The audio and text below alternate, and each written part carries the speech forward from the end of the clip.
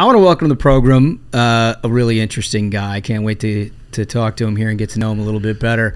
You've already been in here for 2 minutes, and you've given us just gifts, and I mean, this is starting out well. It's Zach Nunn, ladies and gentlemen. How are you? It's a privilege to be on the variety program, as it were. So, yes. This is going to be the good Heartland episode, I can already tell. It is. And you are Iowa through and through, my man. Sixth generation, shearing sheep. I got the scars from the detasseling. It's like, that's how you know you've been in the Midwest. Yeah. Well, give me how do we detassel? How do we go? So yeah, the crazy part of the detasseling piece is it's a way to round up a bunch of 10-year-olds and put them on a school bus, ship them out, and then send them into cornfields and hope they come out on the other side. And you're bending over corn stalks and you're pulling off the top of them as you go through here, but. Yeah, it's actually a great experience. It's about 1,000,000 degrees, and you can't see the other side of the field, and bugs everywhere, and all of your friends are somewhere in the same cornfield, and all you can do is just hear their screams. So it's like, all right. You just got to work your way to the other end. Exactly. Yep. That's great. So you're running for Congress. Yes, sir. Yeah, it's Iowa 3, so this is a chance to win back all of Iowa. Iowa is one of these, it's a traditionally purple state. And that's what I love about our community. You've got Republicans, Democrats, Independents, all very pragmatic, farm-type family people who are saying, we just want solutions. But this 3rd district is new. It was designed by an independent commission in Iowa, so we have arguably one of the fairest redistricting processes in the world. I think even The Economist said that, so... That's amazing. Salute to our UK brothers there. Generally speaking, independent commissions are not so independent. So this is something else. Yeah. Half Democrats, half Republicans, and then the state legislature gets to vote on it. In this district, it is a district that has a kind of a reflection of the United States. It's Des Moines, which is the largest city in Iowa. Just about half the population is there or around the immediate area. And then a lot of rural Main Street communities. And we're not talking small towns. We're talking these are Main Street, the Wintersets of the world, the Ottumwas of the world, Red Oaks, where Senator Joni Ernst is from. Yeah. It's the kind of place where not only do you walk around the town square, but you send your kids to school here, you grow up here, you go to 4-H here, and you come back there for Thanksgiving. So these are thriving little communities. But they're spread out across southern Iowa. And within that area, we have seen Donald Trump has won it. Democrats have won it at the local level. And it's been a battleground state, totally. Particularly this district. It's gone back and forth. Although I feel like we're heading in the right direction, don't you? I do. I'm a military guy, so 4 months on the battlefield, that's a long time. That's an Air Force deployment, if you will. Right. 4 months in politics can be forever. And we're not taking anything for granted here. Governor Terry Branstad, Ambassador Branstad, longest serving governor in U.S. history, always says, run like you're 10 points down, and then hopefully on election day you cross the finish line. Yeah, well, that's good advice. And you've had a lot of good leadership on the Republican side in Iowa over the years. I mean, it is, at this point, we went out there last year to the state fair. Man, it was so interesting to see the development of a bench in Iowa over the last 6-8 years, where you've got talented folks like yourself, ready, waiting, and willing to go and serve. And that's the best way to success in this game. I think the Republican Party has worked really hard at this, but it's also just a reflection of, that Midwest community, right? We've got a lot of military guys who are serving. You've got Senator Joni Ernst, first combat female veteran in the U.S. Senate. We've got Ashley Hinson up to the north, Miller Meeks to our east, and Randy Feenstra in the west. So we've got a good delegation. The challenge is these are also, they're pragmatic leaders who have voted on issues both sides. And then we've got this one Democrat who votes 100% of the time with Nancy Pelosi and goes completely West Coast on us. And this is Cindy Axne we're talking about here. That's right, yeah. So she's been in there twice. She's never won by more than 50%. It's one of these districts that I think she won her first time by 49%, her second time by 48%, 6,000 votes. I got more votes in my state Senate race ahead of her in the same district than she won an overall congressional race by. Well, that's a good sign. It's encouraging, right? Yeah. So we are looking forward to fighting hard. Most importantly, though, we're doing this because we feel very strongly that our community deserves a voice in this. All 21 counties, not just the one county that she's won, but all 21 deserve a voice in Washington, D.C. And most importantly, I think what we've done well in Iowa has been to listen to people, cut taxes, put money in Iowans' pockets. They spend it in their community. Support the police, don't defund the police. Get kids back in school. We were the first state to do it.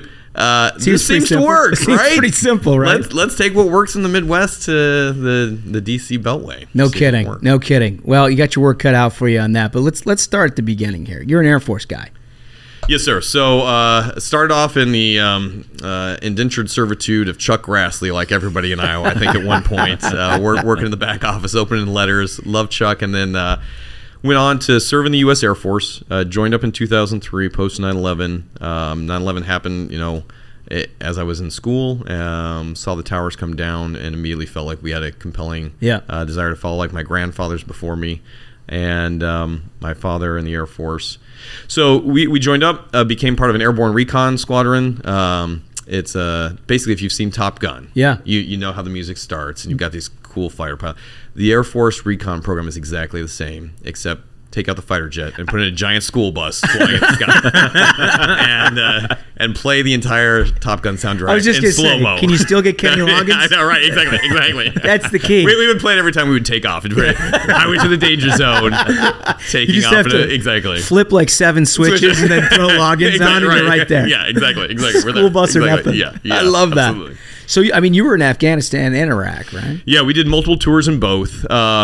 And as a young lieutenant getting to fly, huge opportunity. But we were on the back with a group of enlisted guys, and these guys had what we call cans on their head, headphones, and they're interpreting real time Pashto, Farsi, Tijak, and they're trying to put it all together. Jeez. And our job was to be able to geolocate who the command and control nodes were. The guys talking on the radios on what we call a push to talk, trying to identify who's vectoring fire in. I mean, it was one of our first missions out. We were supporting a special operations team. They came under immense fire in the Punjab Valley. About 2,000 Talibans came out of the hill, firing down on these guys, and we were the only aircraft in the area. And God bless these young men and women Americans in the back of this aircraft at 20,000 feet, trying to identify who were the strike nodes, who were the guys calling in the firing commands on the Afghan side. And it pains me to say, but as an Air Force guy, we had to call in the Navy for strikes. And so we had some F-18s show up. But we stayed on mission for, going on 20 hours, 3 air refuelings. And we were the only thing providing basically a canopy of freedom for these guys trapped in the valley. And we were able to take them out. Experience. It was intense. It was very intense. And you hear the guys on the ground. We heard our Afghan interpreter screaming out, danger, close fire. We heard the JTAC, who's the guy who's helping vector things in. But there were also innocent Afghanis in the area too. So not everybody who's talking on a radio, it's their version of the party line. Everybody's on these things is a bad guy. So you got to figure out who's the kid with a bunch of goats herding, and then who's the mullah out there who's directing people to lay down fire on Americans. Jeez. The complexity of war, man. That is just unbelievable. Good news is every American made it home that night, and we were able to get back into the area and help all those people the following week. So it was a great mission. I wish they were all that good. No kidding. No kidding. How long were you in theater?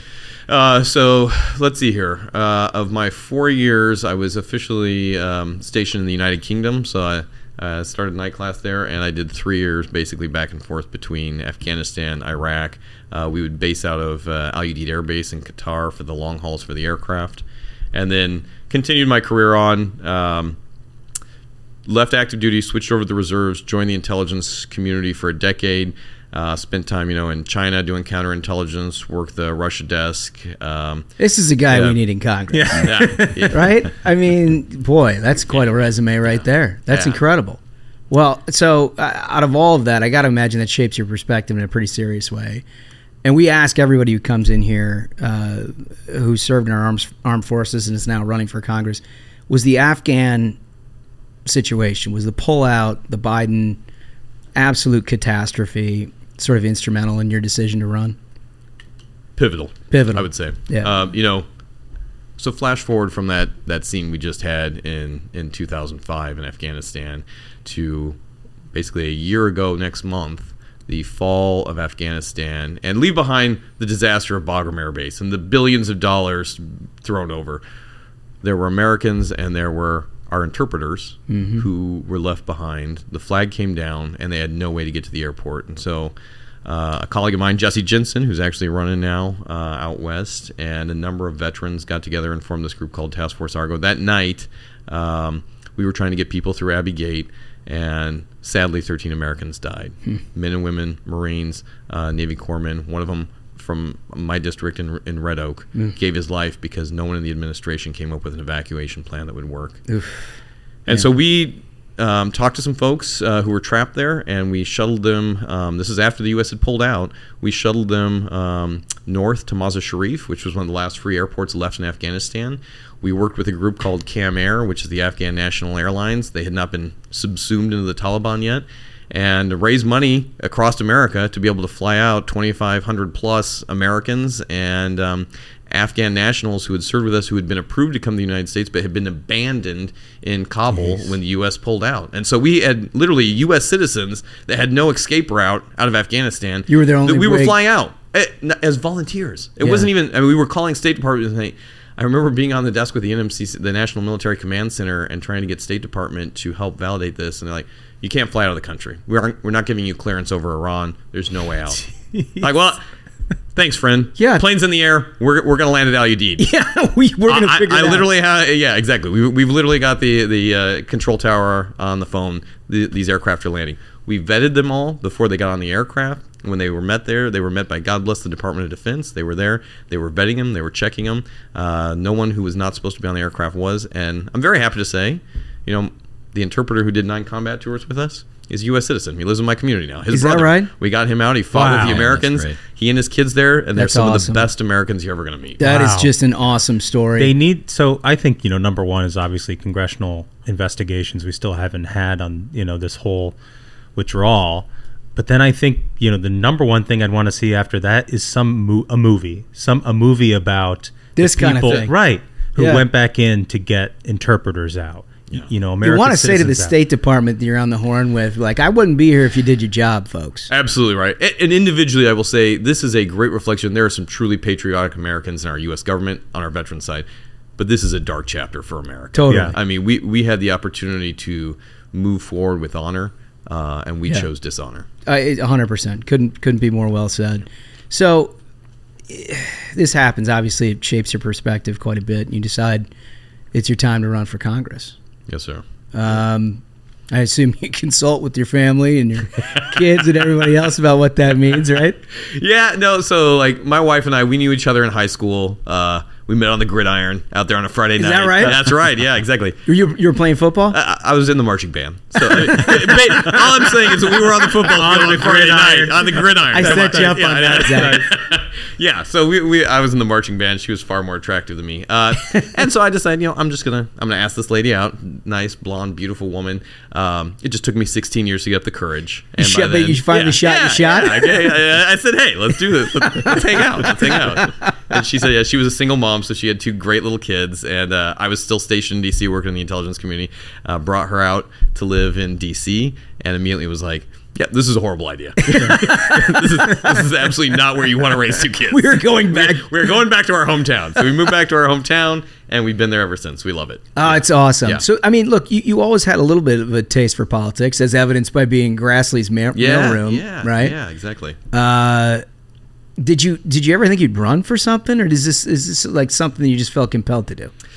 Yeah, I think it was much more compelled to do. I was always like very impressed with guys like Chuck Grassley, but you see the stamina that it takes to be out there and be on a staff, and I was much more of the military mindset. I want to go out there and accomplish things. I want to drive a mission. I want to see an objective. Politics seemed like the opposite of all that. Yeah, right. But it did foster us. You know, we ran our first race against the guy that owned, you know, the country club in town. It was a Democrat in a Democratic district. And everyone's like, hey, Zach, you're kind of a dumbass.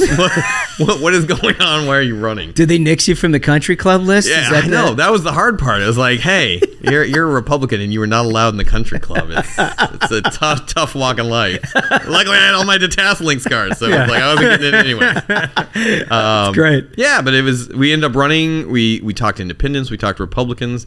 We talked to my mother, who's the Democrat, and my teachers who knew us, and we ended up winning that race by 14 percentage points. Yeah, and we kind of continued that trend. But we also never gave up on like who we were, where our principles were. We didn't compromise on the things that were important to us. I remember being a freshman on the Ways and Means Committee, and they wanted us to raise the fuel tax, and I'd just gotten in there, and they spent a lot of money on us, getting us in there being a Democrat. And I was like, thank you, Mr. Speaker. Luckily, the House Speaker was an Air Force guy at the time, so he gave me some grace on this. He was like, I'm not voting for that.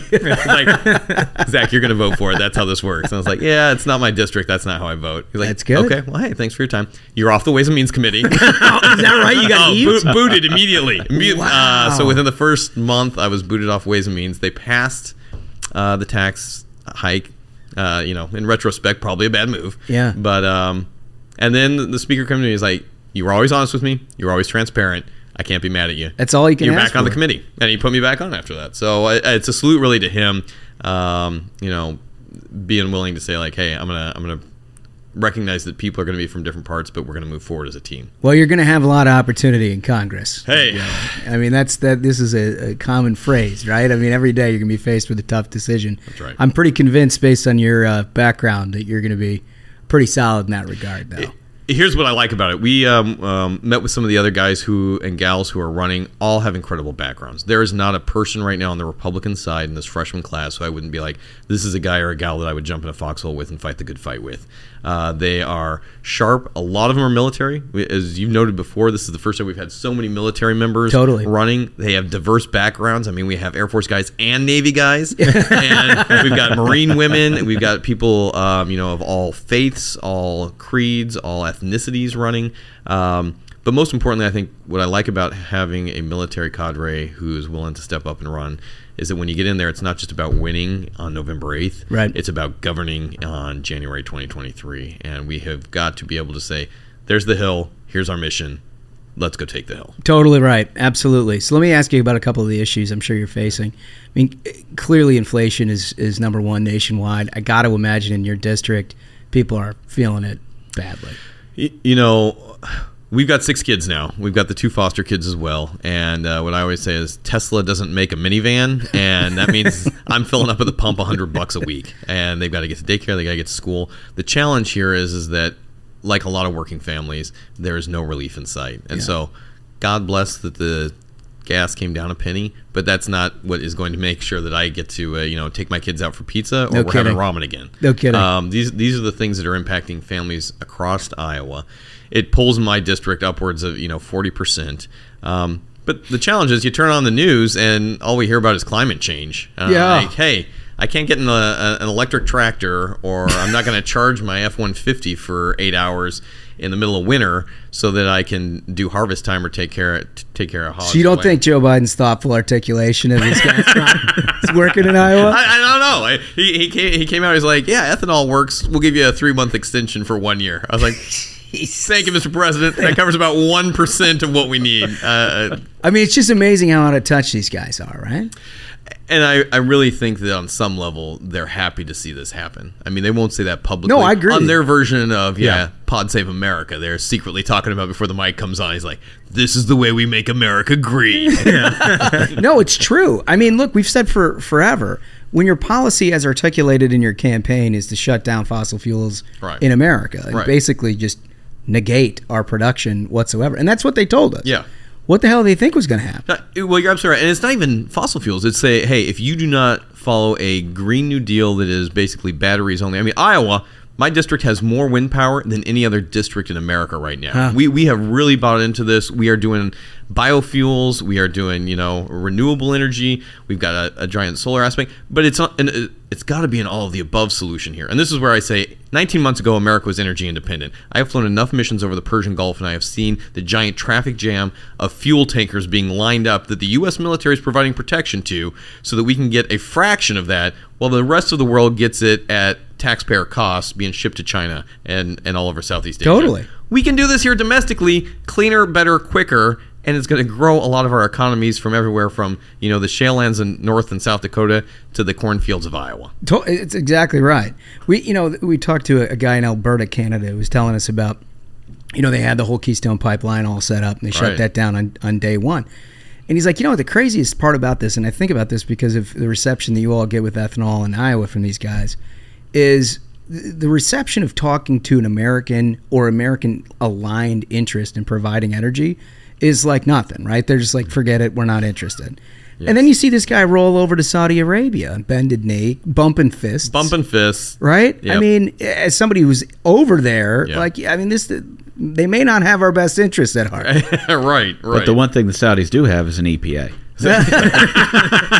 Everything, so it's regulated. I'm sure it's all clean oil. All clean. Exactly. It's like, no question, it has to be, right? Exactly. Almost as good as Russian oil. I mean, that is filled with the tears of exactly. The Siberian prisoners. You know its quality. So have you sent an invitation to Kamala Harris and Joe Biden on behalf of City Axne to come explain all of this? So we ran a resolution on the floor of the Iowa Senate. It didn't entice Axne to come back and spend some time with us, but it did say let's have a candid conversation about what would work, and we laid out a number of recommendations on this. First amongst them was an all of the above solution has to start first. Second is that we can't tax ourselves out through the increase on fuel out of being able to do the things that are most important. You want to talk about a supply chain issue, I can literally watch the corn grow across the field, but if I'm not able to afford it by going to the grocery store because of the costs that are come from harvesting, from being able to drive it to granary, from being able to ship it all over the country. We are a net producer of food, and with the tragedy that's going on in Ukraine right now, we're going to be a net provider to the world, hopefully. This is one of the great things America does. Right. We literally will feed the world, but if we can't even get it to a port to ship out anywhere, it will rot in the bin. It will rot on the ship, and it will be a destabilizing force the world over. So let's talk some smack about Axne around it. So obviously she's just like lockstep with the Biden administration on everything, right? I mean, I think she breaks on certain things. She, for example, she said all Iowans are Christian crazies who hide behind the cross or whatever. I have not heard Biden say that yet. Now maybe she can convince him. I don't know. It's a thoughtful nuance. It's a thoughtful nuance. Yeah. It's a thoughtful nuance. I mean, she's made 40 Stock Act violations while she sits on the Financial Oversight Committee. That's an amazing thing. Making some money on the side. Everybody loves a hustle. Oh, listen, Speaker Pelosi's got a side hustle. You might as well. Exactly. Her and her husband. They can follow share the some lead. notes. Yeah, exactly. Better keep him out of a car at 2 a.m. though. I'll tell you that much. No, listen, I think you got a hell of a good chance. And the good people of Iowa have been trending in our direction. You got the toughest district here. But it is, I mean, we went to that state fair. We had the time of our lives. I mean, if you're going to the state fair and you're just surrounding yourself, which I imagine you will. We have 21 county fairs. So you think the state fair is great. You get out to Ringgold County State Fair, and it's fantastic. I was just there last weekend. The kids all dress up their cow as their favorite costume. So we had the bovine bumblebee was the winner. Nice. The kids were dressed as flowers, and there was their cow with wings and a stinger on the tail. I was like, those are some brave kids. Yeah. If you got to pick something to the state fair to do and eat, what do you think that is? Oh, my God. Well, first, everything. Yeah, you got to. I mean, we tried everything. Right, you got to pace yourself. That's the most difficult part. You were a mess. I was a mess. It's just too much food. I had a pork chop. I had some pork chop that had some hot habanero sauce on it. It was all over your face. I know. It was disgusting. Well, what can you do? It was good though. It was fantastic. Yeah. But that butter cow is something else too. But, I mean, what can you not make out of butter? That's actually should be the question. I've talked to my concrete guys. So Governor Reynolds actually brought us butter-infused fried pork sandwiches. Oh, yeah. It's just the best thing I've ever had. Yeah, she's amazing. She's amazing, right? Exactly. I was like, we export a lot of great things from Iowa. I was like, Governor, I never want to export you to the White House. Yeah. Can you just stay here and lead our state to greatness? Yeah, seriously. She did a nice job for the State of the Union response, though. She did. She was firing on all cylinders. But it's also, it's a powerful story to be able to tell. She's worked well with people across the aisle. She's worked well with parents, with educators. You guys have gotten a lot done. Largest tax cut in Iowa's history. 3 times in the last 6 years. We have never gone over budget. We got kids back into school. We took the mask mandate off and made it optional. We've supported law enforcement. We had the strongest Back the Blue bill go forward on this. We've supported everything when I was chair of judiciary, fighting human trafficking. We were the first ones to set up and we're not a border state, but we set up a national ops center with state troopers in Iowa to be able to facilitate that. We're doing the new Gingrich model. Do the 70% of things that all Americans agree on and do it well. Yeah, that's a great model to have. Yeah. So if you're going to pick a committee, I assume it's armed services, right? I mean, is that number one? I want to be able to serve my district, so Ag too? I think ag is a big area for us. It's probably one of the most important things we can do. But also, people forget Iowa. It's the insurance capital of America. Yeah. And so I suppose. you don't even think about it. But everything from crop insurance to corporate insurance, home insurance. Des Moines is a great place for it, and short of derechos, it's fairly earthquake proof. So. There is some weather. There's 9 months of winter. That from Minnesota, that can have a dampening effect. It definitely has a dampening effect. Listen, we love it. I got 3 questions for you. Yes, sir. First, I want to commit. Next time we go out to Iowa, you got to be with us because that's going to be a blast. Done. First question. Yes, sir. Your last meal on Earth. What would it be?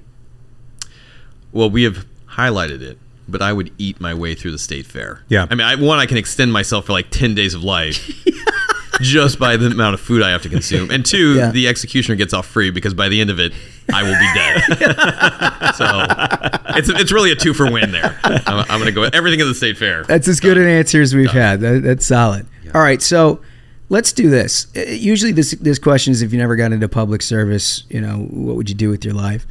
Let's take the last 20 years and just go sky blue. If you hadn't had service in the military, you hadn't sort of been in government at all, no politics, blue sky, you can do anything in the world that you want to do, what would it be? I would have asked my wife out a lot sooner. That would be the first goal. And you'd just be a stay-at-home dad? Just be a stay-at-home dad. I love our kids. We got 6 great kids. I love what service has gotten to do. So it still would have been something with service, and the military afforded me a lot of hardships, but it also let me see the entire world. Yeah. And I learned a lot from that. It was probably the best way to help focus my perspective. So something that allows me the opportunity to be with my family, see the world. I'd do whatever it is. Teach for America. Go build trenches in Africa. Come back home, and anything but detasseling. I think that would. I'm glad I made a break there. I really made an impact. I only had to do it a couple of times with my, but yeah, exactly. I was like, yeah, all right. He knows what he doesn't want to do. That's for sure. All right. So last question. We have a thrill of victory, agony of defeat question. Our view is that everybody's motivated by the one of 2 of those poles, right? Yeah. And the thrill of victory people are the consummate optimists charging up the hill, trying to get to the next thing. The agony of defeat person is like every victory that they've ever had, they enjoy for like 1 second. Yeah. But every defeat that they've ever had, they wear it like a backpack, vowing never to repeat it, right? And that's what motivates them. So given those 2 poles, Zach Nunn, where do you find yourself? It's a great question. So I'm always going to be the victory guy, right? I think it only pays to be an eternal optimist. You fight like hell to make it that way, and when it doesn't work out, then you try and find the next one. Now, this is saying it as a guy who has not been elected to Congress. And so you could be I turn it around on you guys, seriously. Now that you've seen this from the DC perspective, I mean, what is it that motivates you? How do you guys see this? Well, I'm an agony of defeat guy. All around. I am. You've got to have that. Every accomplishment I've ever had, it's like not good enough. This is fine. Yeah. And then every setback, it doesn't even matter how small. It can't be like a big deep. It can be like even a small one. It's just like a slight that I carry around forever, and that's kind of what motivates me. I don't know, Duncan. You're definitely an agony of defeat guy. I'm definitely an agony of defeat guy, but you can turn it into a positive. Right. I mean, it makes you work harder every day. Because you have something nagging in the back of your head that it's a chip on the shoulder. Maybe it's sort of a Midwest thing. It's like maybe people are expecting you to fail. Yeah. And you just can't let that be true. Yeah. Yeah, that's true. And you'll have some of that when you get out here. Ashbrook, you're an agony guy. There's never been a definition of an agony guy more than this guy. 100% agony of defeat. And there's no bright side on that either. It's just agony. I just want more agony. I need it. He's the kind of guy that makes something up bad just to motivate it. Exactly. This will get me out of bed in the morning. Hammer, boom, on the hand. Yeah. So, fair. Listen, this is one of the most important races that we have in America. And I'm not saying that because you're sitting here. It just is. If we're going to get to where we need to go, not in terms of majority, but also in terms of doing something with it, we got to win this race. So I'm going to give the punchline here, right? I mean, every 4 years, people are looking at Iowa. We're praised by that. I like to think a lot of these guys who've been showing up for us and supporting us are here because of me. It's probably not. It's the state fair, and maybe they want to be president. Charming as they are. Charming as they are. Exactly, and we're glad to have them. More importantly, if we're going to win back a majority in Congress this January, we have to win seats like this. You have to be able to knock off a number of incumbents to be able to have a majority that is not just a majority, but is a functional, governable form of government. You know, Section 1 of the Constitution places the responsibility on Congress to be the lead, the President, the Supreme Court in a supporting role, but the House specifically. If we want a House that is a majority, it means being able to turn seats like this that are in the realm of the possible. Polling came out, and it shows us at 43-43.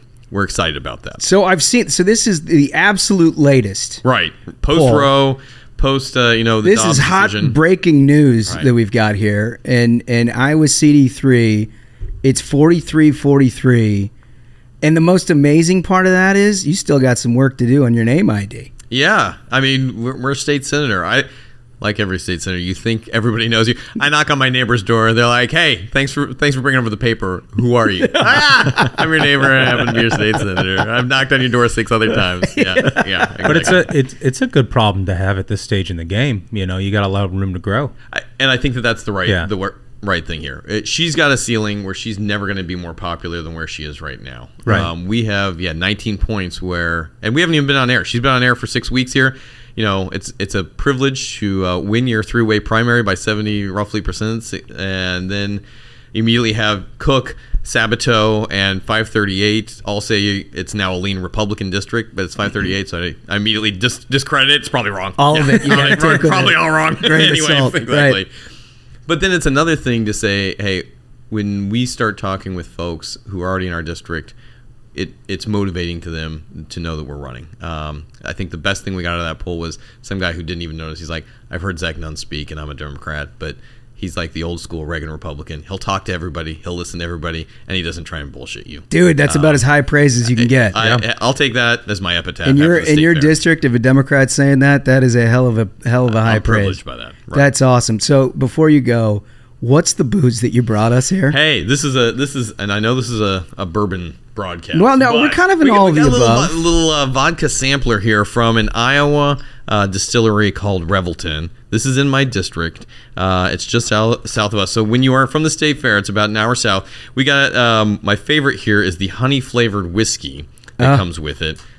So whiskey vodka sampler. Are you going to onesie that thing? I'm going to down. Hey, I got to take a flight later, so we are just going to can't take it in the carry-on. Yeah, you may want to give us that on loan so you can take it back with absolutely. you. We'll leave it for you here. But this is a great story of a distillery in the district that had been a winery. It was going to shut down. It was going to close down the area, and a couple of Iowans decided that they were going to learn how to become distillers. They could have gone anywhere. And they came to Iowa, opened this thing up, saved not only the winery, but ended up just growing, and it's now become a real targeted place throughout the state. Has brought a lot of great press to the community. Most importantly, they're just really good people. Yeah. They're your heart and soul Iowans, and they hired a lot of people who had been put out of work when the factories closed. So there are a number of folks who would have had no other opportunity in that community but to leave, and now they get to stay there and distill whiskey. That's easy to go. Not a bad second line. Right. That should be my choice. If I could do anything, I would distill whiskey. There you go. Well, that sounds like an easy one to go to bat for. We will drink it all and order more. Good call. And it's worth noting that you brought a glass for us to drink it with that is Abraham Lincoln riding on a T-Rex with a M16 and a knife in his hand. That is freedom, my friend. That is freedom. I don't. This is a treasured glass. Yeah, I had to be able to. Smug needed one, but my 6-year-old daughter was like, "I want that one." So I got her this snow globe, and she chose the T-Rex with the M16. So we're training Second Amendments right from birth. Dinosaurs, guns, freedom. Abraham Lincoln. What is not to love? Zach Nunn, where can we find you? Where can we help you out? Guys, please, thank you very much. It's not just about winning in Iowa. This is really about winning back a majority. It starts with races like this. Check us out at zachnunn.com. It's ZACHNUNN.com. Nunn for Congress, and follow us, on Twitter and Facebook. We would be very humbled. Perfect. Zach Nunn, thanks for joining us. Team, thank you very much. I appreciate it. Thanks, Ruthless.